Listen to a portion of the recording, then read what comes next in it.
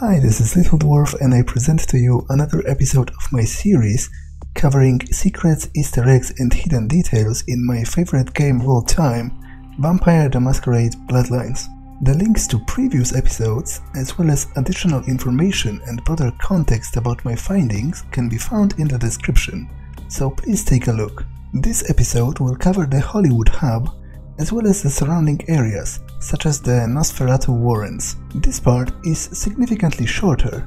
It just becomes harder and harder to find new material as the game progresses, and a lot of things such as funny textures do repeat, so it would be pointless to show them twice. First, there is the line number for the bus that goes back into Santa Monica, 666, the number of the beast, which is of course a reference to the biblical book of Revelation, and specifically to this passage in chapter 13 verse 18. Let him who has understanding calculate the number of the beast, for it is the number of a man. His number is 666. Next, there's plenty of interesting things to see in the internet cafe. First, there are those texts scratched into the walls above two of the computers. One decries the person occupying the PC as a camper, basically someone in an FPS that hides in one advantageous place for a long time. Some regard it as a cheap tactic. The other reference is a little more cryptic perhaps. AWP Whore, it says. AWP stands for Arctic Warfare Police, a type of a very powerful sniper rifle, common in many shooters such as Counter-Strike. It's kind of famous there, well, or infamous depending on your point of view, because it's so powerful that a body shot is usually enough to kill the enemy in one hit, eliminating the needs for a headshot. Because of this, it's sometimes derided as a crutch weapon of sorts, as I understand it, and apparently someone here at the cafe got more than a little frustrated after dying to the AWP for the nth time. Next, the posters advertising the various games are kind of funny in it of themselves. I especially like this one about the need to read. Who would have guessed that a quest to eliminate illiteracy would make for a good basis for a video game? It is also an obvious reference to the Need for Speed games, of course. In one of the emails you can read about Count Chocula, which is a reference to the serial mascot Count Chocula, which by itself was a parody of Count Dracula. The monstrously good part of a complete breakfast. If you crave chocolate too, Count Chocula can satisfy the chocolate monster in you. Next, you can have some fun with the camera screens, in the same way I've shown in the previous episodes. If you leave some items on the ground, they will show on the monitor, as it's a live feed. The same thing can be done in the Metalhead Industries building. Funnily enough, you can also see some reused footage on the monitors from the museum of all places. I doubt it's intentional, or that it means anything, it's just reused assets, but I found it interesting nonetheless.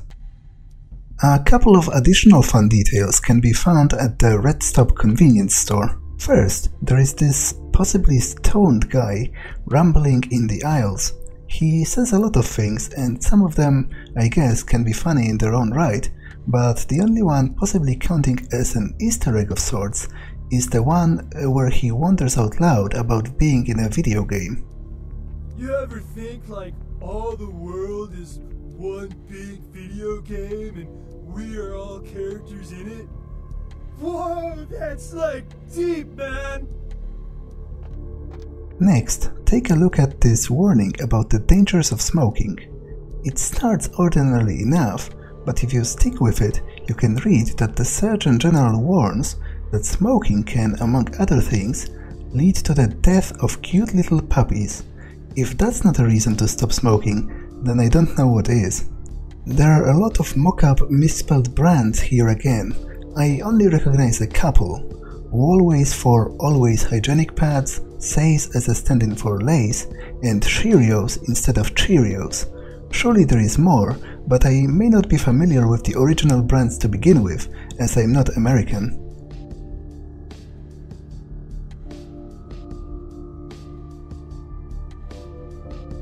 The magazines are worth a look at again, among them a magazine named Troika, another direct shout out to the devs, but also chin and chin shop. What would a chin shop even be exactly? There's also Woman Wailer, Pain and Suffering, and some others. Sometimes I think the devs might have gotten really bored when working on this game. In the Vesuvius Club there is a hidden room of sorts.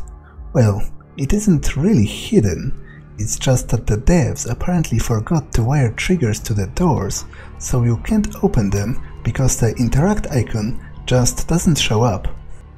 I think you can get inside without using cheats if you wait for some of the NPCs to go in and out and are lucky enough to enter before the door closes. I myself didn't manage to do that, and it's not like there's anything worthwhile inside, it's almost empty. Still, I found its existence and the fact that the NPCs use it even though you yourself can't pretty interesting. In the cemetery, Isaac's personal ghoul Romero keeps watch over the rising zombies. His name and occupation are a clear reference to the famous director George Romero, a man responsible for the popularization of the zombie movie genre after creating such hits as The Night of the Living Dead. Name's Romero. I'm the caretaker here. Well, that is, I don't exactly keep people from getting in, although that is part of my job. No, you see, I'm here to make sure nothing gets out. See, it's like this. Every night around this time for the past, several months now, the dead have been getting up with an itch to stroll down Hollywood Boulevard. Nobody knows why, but they're working on it. Till they figured out they needed a volunteer to patch the problem, and I stepped forward. Problem temporarily solved, the Baron's happy, I get to shoot zombies, and guarantee I get my blood for another month. I've carved out a nice niche here. Romero's situation might also be a reference to the Italian film De la Morte de l'Amore, known in English as The Cemetery Man, where a graveyard keeper also spends his time trying to prevent the rising dead from leaving the graveyard grounds. The next couple of details are in the infamous sewers leading to the hideout of the Nosferatu. First, in this log you can read about the workers called Whitman, Price and Haddad, who disappeared in the sewers a long time ago. This is a clear reference to the movie The Running Man, where the characters with the same name also exist. Like our previous winners, Whitman, Price and Haddad. You remember them? Whitman, Price and Haddad. There they are, and at this very moment, they're basking under the Maui sun. They're dead to society, paid in full.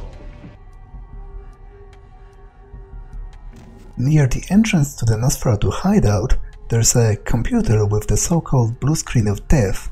It seems ordinary at first, but if you read it carefully, it turns out to be quite humorous. As a response to the error, you apparently have a chance to teach others to read, but also to donate money to the computer, which warns you about an imminent AI takeover and tells you outright that you can start panicking now. In the Nosferatu hideout itself, you can find a vehicle registration plate reading FAQ-UALL. I'm not a native speaker of English, but it seems to me that you could possibly read that as fuck you all, which seems far too much on the nose to be a total coincidence. What? Oh yeah, sorry. The name's Mitnick. I'm in charge of computer systems, network security, that kind of thing. You're the new kid, right? The crazy boy. Me? Before all this, I was a hacker. Good one, too. There wasn't a system I couldn't crack. Telcos, DOD, you name it. One time, I emailed the president all the nuclear missile activation codes. And the FBI was shitting their pants. The Nosferatu hacker, Mitnick, seems to be at least partially based on the famous real-world hacker, David Mitnick. The Nosferatu tells you that he once emailed the president the nuclear missile codes, which is something that the prosecution in the real Mitnick's trial was apparently afraid of, and that's why he was kept in solitary confinement.